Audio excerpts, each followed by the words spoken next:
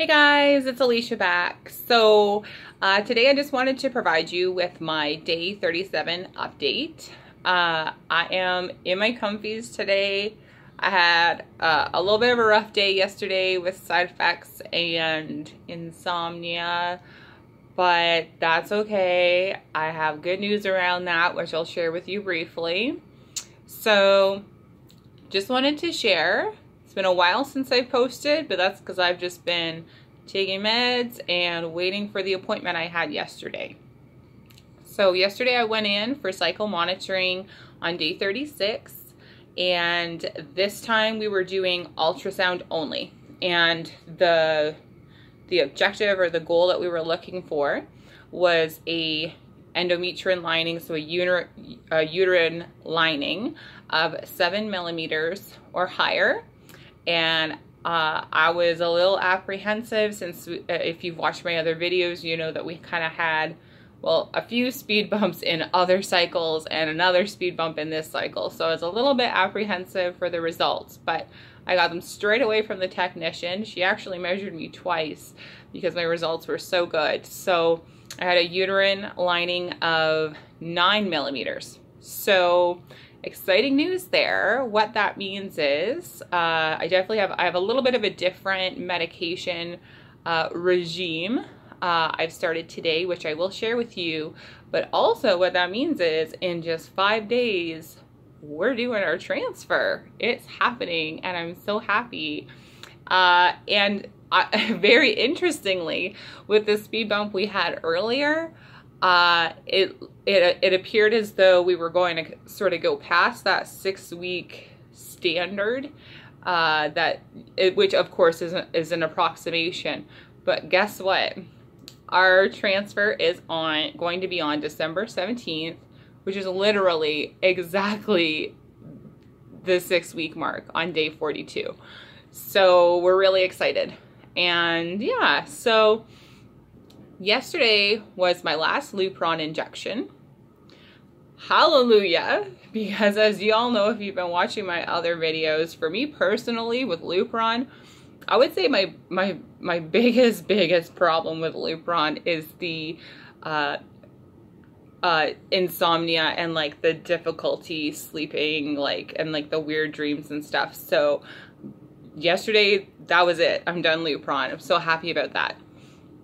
So, and just for folks who are like wanting to maybe do a comparative on their cycles or are considering a frozen embryo transfer, so what ended up happening, I took Lupron for a total of 28 days.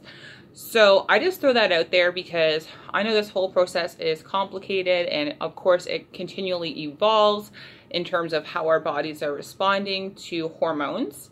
And to be real honest, when I was handed my first vial of Lupron, I thought I might be on it for like a week. I thought I might be on it for maybe 2 weeks. But nah, I was on it for 28 days. That's me personally, just so you all know how things kind of went for me. So starting today, I have a little bit of a new regimen. So things I'm going to continue will be the baby aspirin, which I take at 8 o'clock every morning, 81 milligrams. And I'm going to continue the estrase tablets. I'm currently taking 8 milligrams a day. So I do 2 tablets in the morning at 8 o'clock and 2 tablets in the evening at 8 o'clock. And I am now adding, this is the addition, I'm adding endometrium. So I'm taking 300 milligrams a day on a very specific schedule. So that schedule is I take 1 tablet at 6 a.m., 1 tablet at 2 p.m., and 1 tablet at 10 p.m. So that's my medication situation for now. I just want to say this may be TMI for some people, but I'm here to just be really real about the process. So if you don't really want to hear anything TMI, feel free to skip along to another video. but I'm just going to share with you folks. So when I say I'm taking the estrace and the endometrin, what I mean is I am not taking that orally, I am taking that vaginally. And to be very, very honest, I have had days where I would very much prefer to give myself an injection than to take medication that way. It's just, here's an example. So today is Wednesday. Last Sunday, my husband and I went to a family event to celebrate his my mother-in-law's birthday. And it's a little bit of a travel, like a 2-hour drive to get there. Now we had to, and then a 2-hour drive to get home. So we had to be so calculated on when we left their house, because I had to do an injection at 6:30, and I also then had to take my estrace vaginally at 8 p.m., but it's a 2-hour drive. And this drive is not, like, it's a country drive. So there's not often a place to pull over and find a restroom for privacy in regards to the estrace. So what we did is we planned our time that we left so that we would be home in time for the estrace. But here's the thing, with the injection, do you know what we did? All we did was pull over on the side of the road, popped on a light in the car, and I, prepared and did my injection in the car. So in that way, injections are so much easier to maintain. So in turn, we do a lot of traveling, and like, I'm just going to have to be a little bit resourceful on finding ways to take my medications, because again, just to be clear, in terms of medications that I need to be able to administer vaginally, and these medications, so the estrace and the endometrin, I'm on them now, and if things go well with transfer, I will remain on them until I am 12 weeks gestation. So I need to figure out a solution. And when I do, I'll share it with you folks. But here's my schedule. 6 a.m. 6 a.m. endometrin. 8 a.m. estrace. 2 p.m. endometrin. 8 p.m. estrace.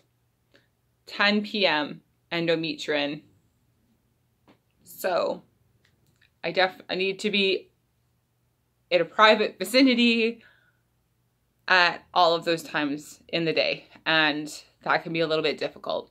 And again, it's not me complaining. I'm going to be resourceful, and I'm in, an especially unique situation where, I'm a little business and I work from home at the moment. While we're doing fertility treatments, which is fantastic. That gives me a little bit more freedom. But even, going out to source materials and product and make deliveries, like, I need to be planned out around that. And so when I come up with a solution, I'll definitely share. But for now, I'm kind of winging it. So that's my update for today. In just 3 days, on Saturday, we're doing our matrix test in downtown Toronto. We'll be doing that, and we'll have results within 24 hours. So when I have those results to share with you folks, I will definitely post a video and share my journey. I'm not worried, to be really honest.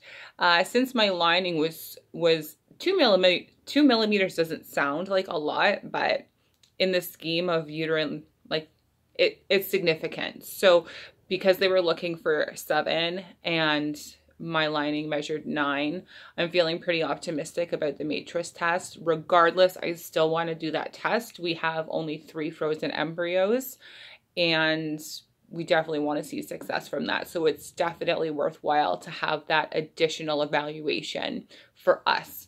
And also, so I'm in Canada, but just to be clear around the cost of matrix tests, it's like so worth it. It's $350. And for any of you who are currently doing IVF or FET or even IUI, you know, like a vial of medication can cost that much. So for us, it's very worth it, and we're moving forward. So definitely going to share those results with you when I have them. I don't know if I mentioned this or not, but yeah, so transfer date is this coming Monday. It's 5 days away on the 17th. I'll definitely touch base after that, and then we're into our 2-week wait. So looking forward to all of it. Anyhow, just wanted to share this step of my journey with you folks. And as always, if you have, you know, some personal experience, if you have questions, please feel free to comment below. As you all know, I'm sharing this journey because it's so important to create a sense of community, and for us to just share information. And, you know, like I always say, it's fantastic that, you know, we're fortunate enough to have, you know, loving family members and loved ones and friends around us to support us in our journeys. But we're the ladies walking in these shoes, and fellas too. It's an emotional journey for the men as well, I think. So, you know, let's just connect wherever we can support each other. Thanks so much for watching, and I hope to be back with good news in just a few days. So y'all keep well.